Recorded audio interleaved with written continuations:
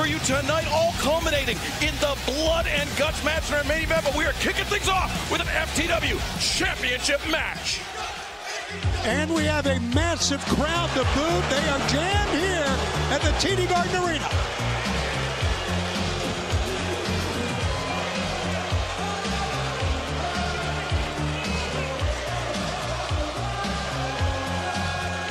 All the waves have died down a lot.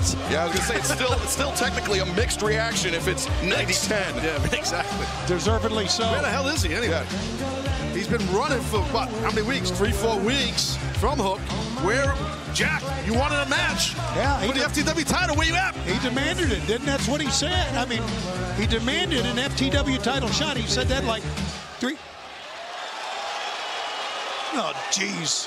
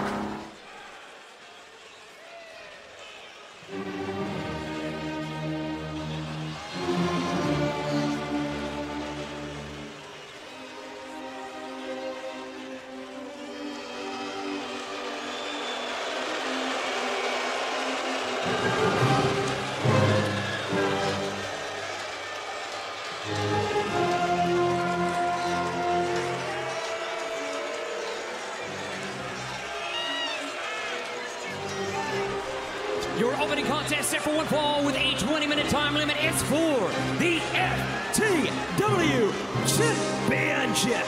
Introducing the challenger, weighing 190 pounds, Jack Perry. It was Forbidden Door.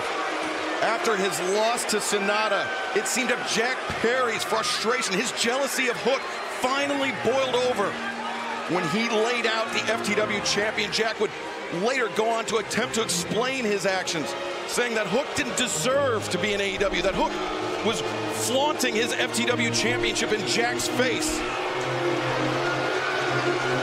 Well, for a young man who failed to get the title from Sonata, the young man who failed to get the title from MJF, I guess now he feels that Hook with the FTW title doesn't deserve it. That's one man opinion, but what a stark contrast to Jungle Boy that we have seen over the past 3 weeks here, guys. Yeah, we saw Jack taking those boots, burying him out in the desert.